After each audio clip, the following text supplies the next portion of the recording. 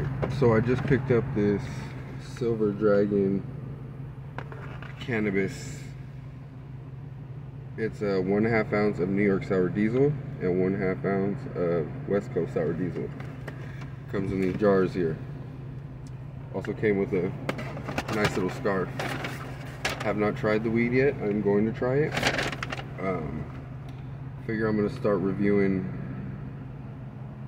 not strains but brands, brand names, and see, you know, who has the best weed, who has the most potency, who has the most density, you know, rah rah rah, blah blah blah.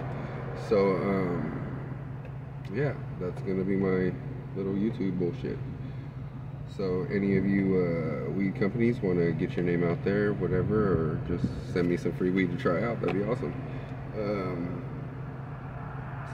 So yeah, I will get back to you with the review of this one. Again, this one's called Silver Dragon Cannabis.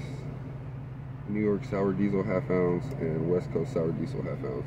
It's crazy because it comes like untrimmed, you know what I mean? It's like one big bud or a couple big ass buds that are just untrimmed. I'll get into more depth of it in the unboxing when I get home.